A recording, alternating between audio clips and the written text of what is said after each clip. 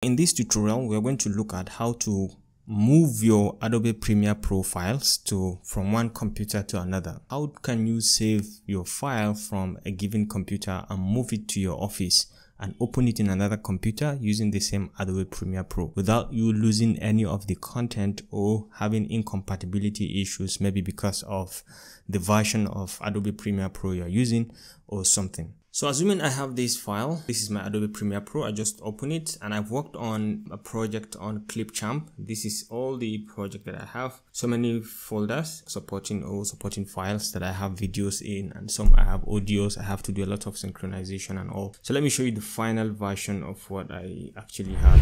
So this is it, Clipchamp all. You can see it's a very long file. And if I try to export it on my computer, I don't have enough storage. So I need to move it to another different computer in my office and try to see how I can export it, because the exporting alone it's going to take another maybe 2 or 3 hours to finish, and I want to continue with my work and while the thing is still exporting. So what I do is I repackage everything, I save it in a different format, and that's what I'm going to show to you in this tutorial. All you need to do is to make sure you come to File and you can go straight to Project Manager.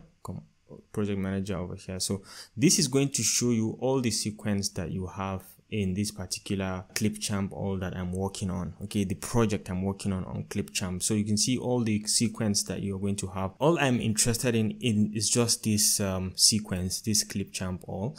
And if you're interested in the others as well, you can select more than one, and it's going to come along with all the supporting videos, and it's going to save it at that. So that's the first step, selecting of the sequence. The second step is the resulting project.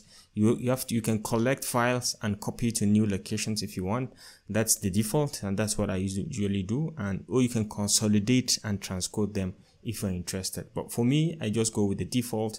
I don't change anything in the options. Also over here, you can exclude unused clips. Maybe if you are not using any kind of clip, that the text is not being used for this sequence, is going to exclude it. Exclude preview files. It can exclude rename media file to match up the names. You can do all that also from here, and you can tick all this just to make sure you have minimal file. Now down here, you have to specify the location. Where do you want to save it? The destination where you want to save the outputted file that you can transfer to the second computer. For example, I'm just going to save it in my Toshiba hard drive.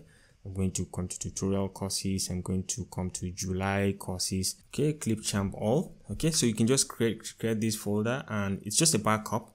So I can just click on choose, and I choose this location, and everything is going to be saved in that location, and I can just take it to another computer very easily. So down here, you have the disk space. You have this space available in the drive that I'm saving. I have about 1 terabyte of space.